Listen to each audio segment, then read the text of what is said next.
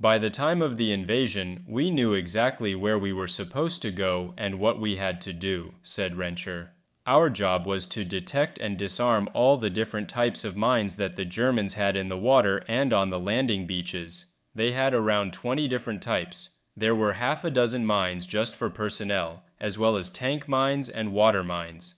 Some were concrete with dynamite inside. Some came up out of the ground 6 feet when you set them off and exploded right in your face. Rencher's 3-man squad consisted of himself, Otis Ham of Biloxi, Mississippi, and Dan Schellenberg of Youngstown, Ohio. Ham was the veteran, said Rencher. He'd made all 3 previous invasions.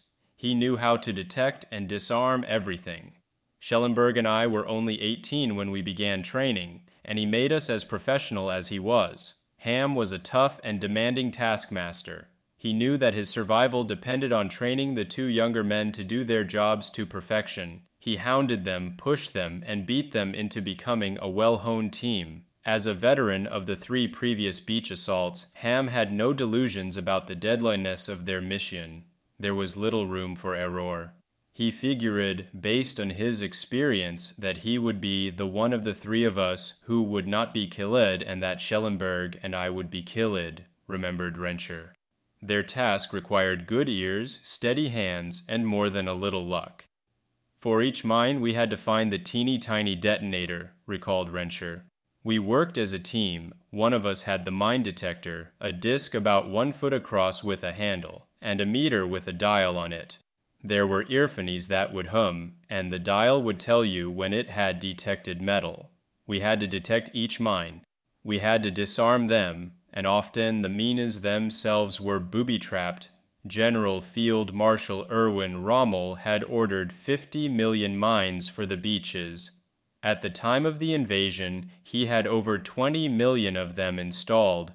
The best day for attack would have been June 5th, but the weather was too rough. June 5 and 6 had the lowest tide for the next 6 months. The 5th was ideal, and the 6th was not quite as good, but General Dwight D. Eisenhower, Supreme Allied Commander, decided to go for it on the 6th.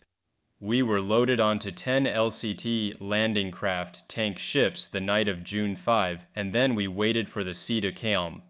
We left about 6 p.m. Howard was at 0600, and the 531st had to land at 0500 to clear the beaches. The waves were about 5 feet high, and we got very seasick.